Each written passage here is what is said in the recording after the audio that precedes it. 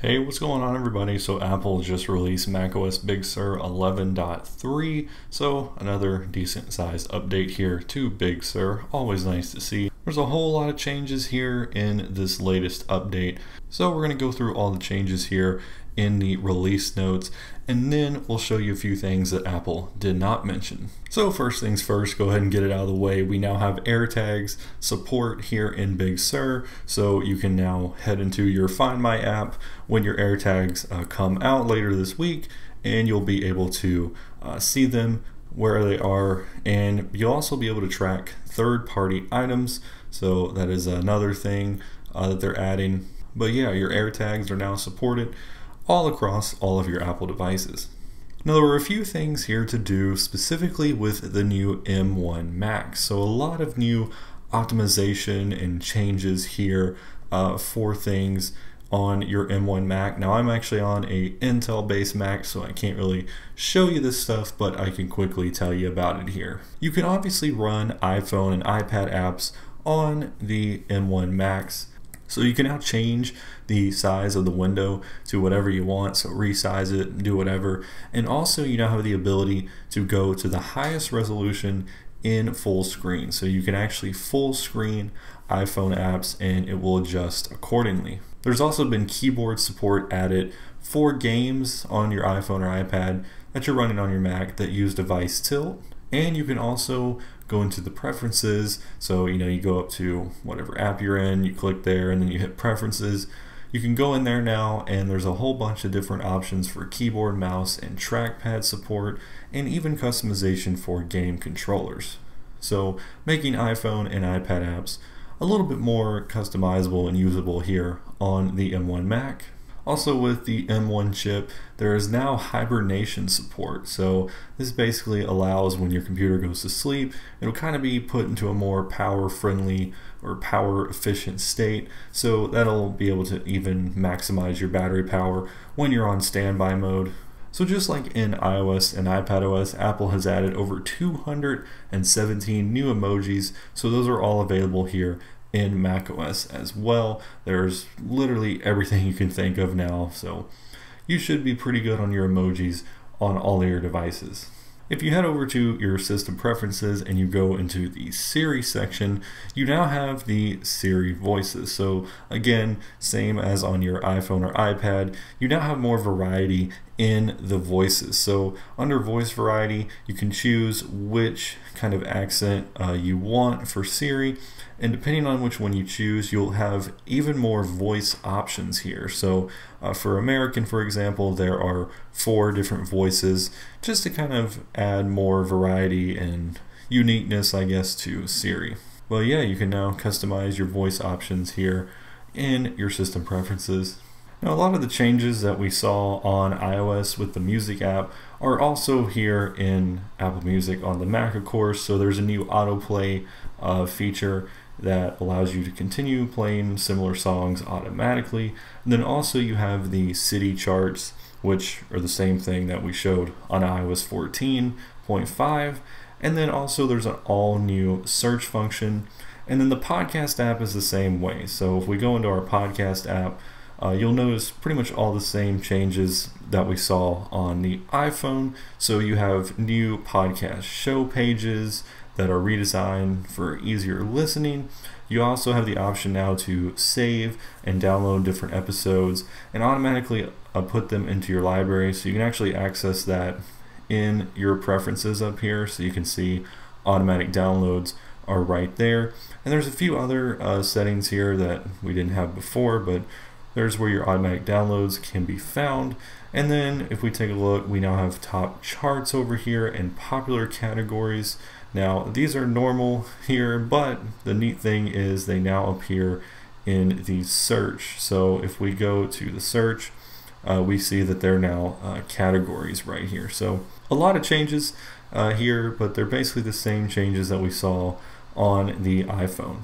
If you are a News Plus subscriber, you're going to notice that your News Plus feed has been completely redesigned. Now, again, I'm not a News Plus subscriber, but this will now allow you to quickly be able to find, download, and manage your different magazines that you have. And also in the News app, just like on iPhone, we now have a better searching experience. So if you just search tech, for example, you now see that it brings it in topics, stories, and even channels. So makes your searching a little bit more in-depth and easy to use.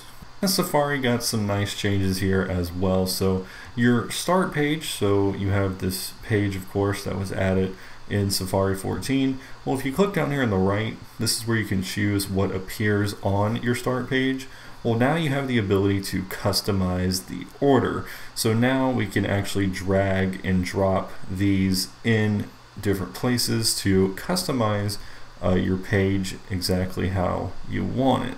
They've also added a lot of new APIs, so there's additional web extension APIs.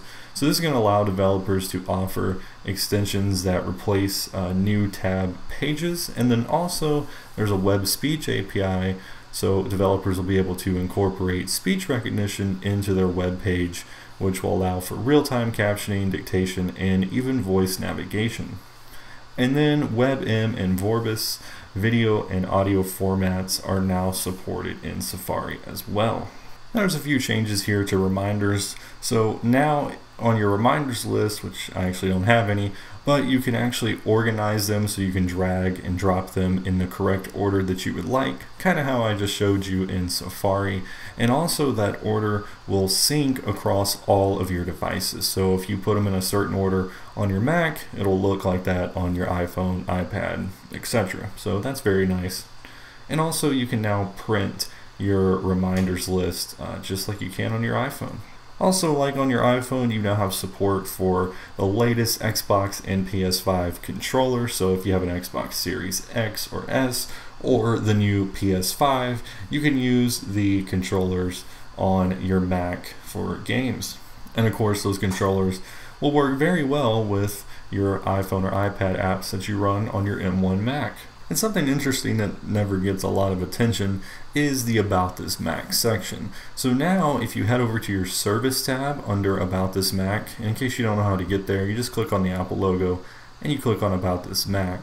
But as you can see right here, you're now going to have the ability to see your warranty status and if you have AppleCare Plus coverage in this Service tab. So you have to be signed in with your Apple ID in order to see your AppleCare Plus. Now I don't have AppleCare Plus, I only have the limited warranty, and it's definitely letting me know that my coverage is expired.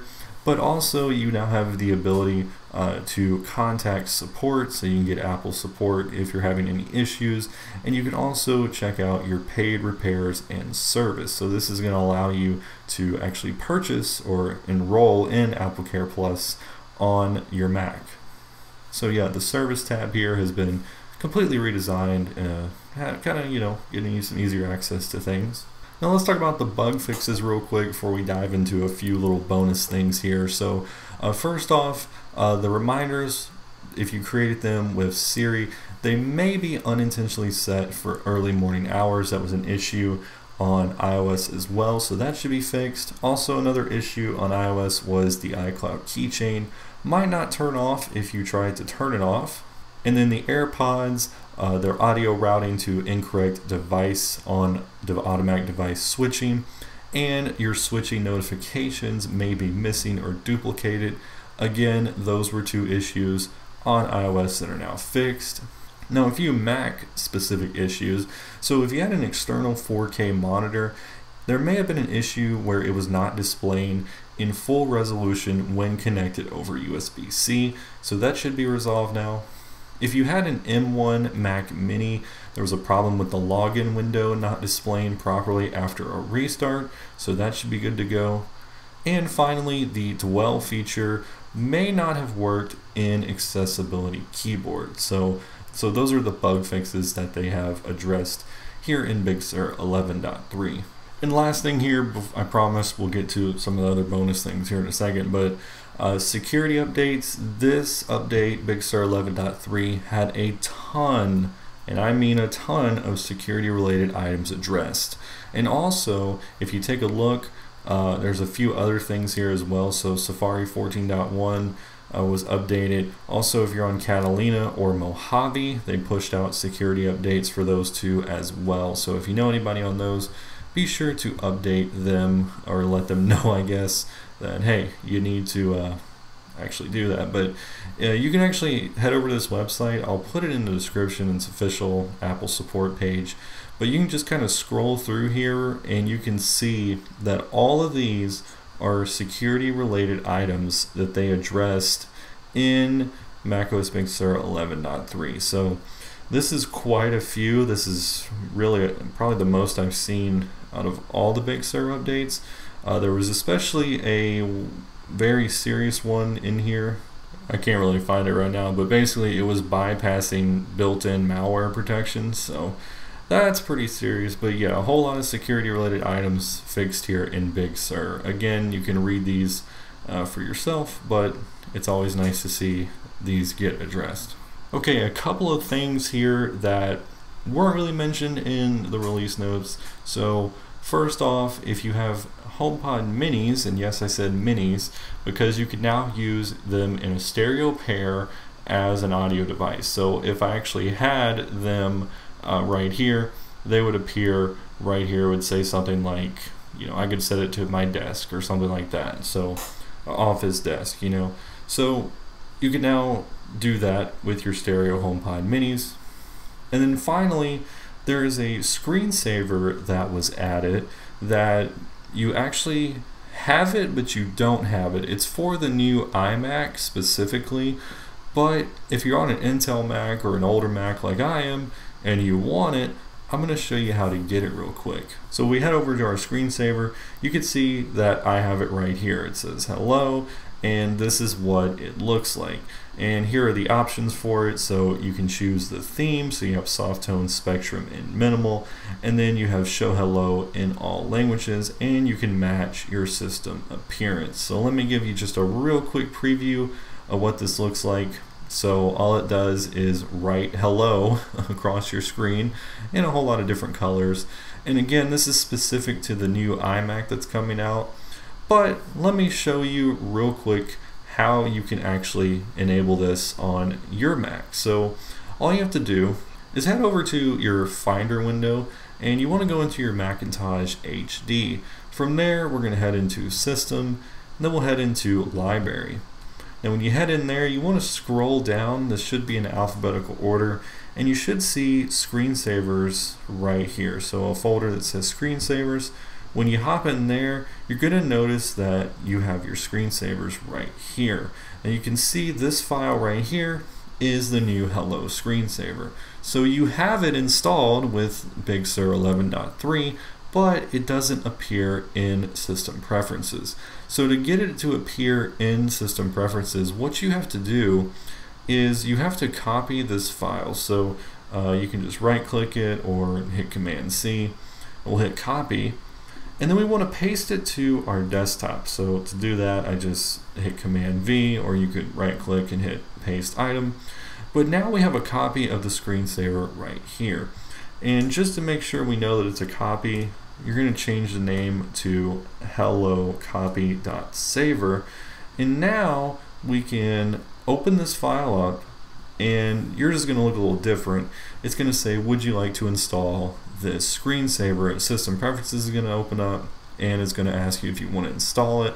You hit yes, then you hit or put in your password, and it will install the Hello screensaver. Now again, mine's already in here, but once you do that, you should have the screensaver appearing in your settings. And from there, you can delete this copied file. You don't need it anymore since it is downloaded. But yeah, that's how you can enable the new Hello screensaver on your Mac that obviously isn't the new iMac. So pretty cool, nice to see. I actually like it. It's definitely something different. I have two displays, so on the other display it's actually a completely different color right now. You can't see that, but promise you it is. But yeah, just a nice screensaver to go along with the colorful theme of the new iMacs and everything. But yeah, guys, that's all I got for you today. That's macOS Big Sur 11.3. Let me know what your favorite feature is, or what you're most happy or excited about, etc. But that's all I got for you guys today. Thank you all for watching, supporting the channel, and I will catch you all in the next video.